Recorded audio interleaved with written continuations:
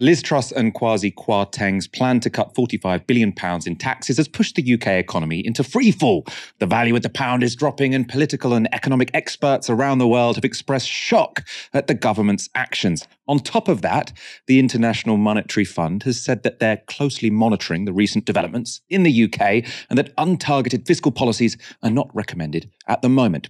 Why? Because they might work against measures already in place to tackle inflation. Oh, and as an afterthought, they'll probably increase inequality.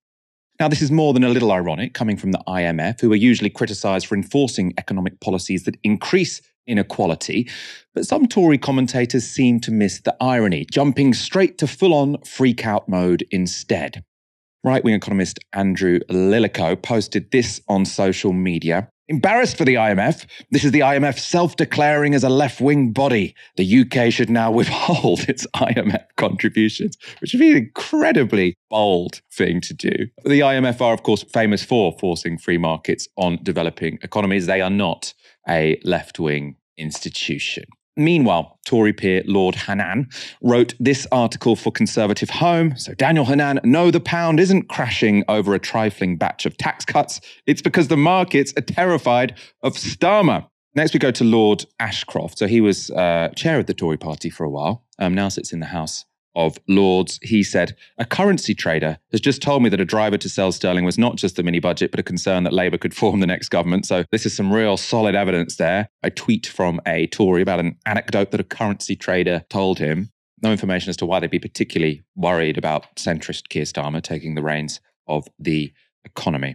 Now, of course, it's no surprise that these right-wingers are trying to shift the blame, because those who took credit for Kwarteng's mini-budget just last Friday are now looking pretty stupid today. This was right-wing think tank, the Adam Smith Institute, crowing after the Chancellor's announcement. So they said then, we are incredibly encouraged to see so many pro-growth policies announced by Kwasi Kwarteng in the mini-budget, many of which we have advocated for over many years. We also have a tweet from Robert Colville, who is director of the Right-Wing Centre for Policy Studies. So after that mini-budget, he tweeted this, not to blow trumpet, but cancelling corporation tax rise, tick. Unapologetically pro-business agenda, tick. Stamp duty, tick. Opportunity zones, tick. Reversing national insurance rise, tick. Childcare reform, tick. Action on energy, tick. All they need is capital allowance and it'll be a CPS think tank full house. These are all reputations crashing faster than the pound. The mini budget that they claimed, oh, we put all of these ideas in there now has crashed the pound and crashed the government debt market. Dahlia, it's all a little ironic, isn't it? I think if there was a left-wing think tank that had claimed, a Jeremy Corbyn budget were he prime minister, and then the pound were to crash, they could say, look, we never expected the markets to be pleased with what we were saying. The whole point was to challenge the markets.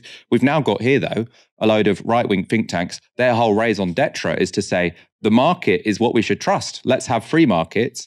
They've put their package into a budget, and now the markets are like, what the hell have you done?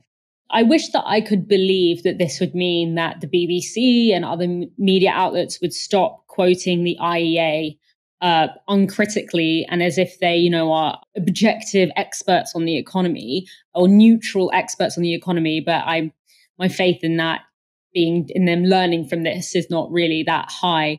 It's almost as if there was never actually a thing called a pure market that, one day will deliver for everyone if it's just left alone to organically operate and to organically function. But it was rather about using this idea of there being an invisible hand of the market in order to naturalize the idea that the wealthy should just keep getting wealthier.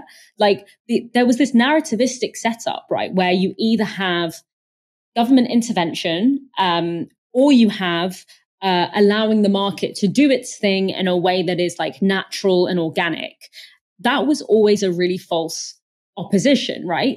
In reality, governments always manage the conditions and the parameters of economic activity. The distinction is that either they can intervene and shape those conditions in a way that benefits everyday people, working people, or they can intervene on behalf of the already very rich. And so what is called free market economics is essentially about the latter. But what has happened now is essentially the British government have overplayed their hand. And, to the point where the level of political upheaval and social, crisis that is likely to be triggered by these policies that are way too far to the right, those conditions are actually going to threaten the kind of economic stability that is required for unfettered neoliberalism to unfold. So it's not obviously that the IMF has suddenly become socialist.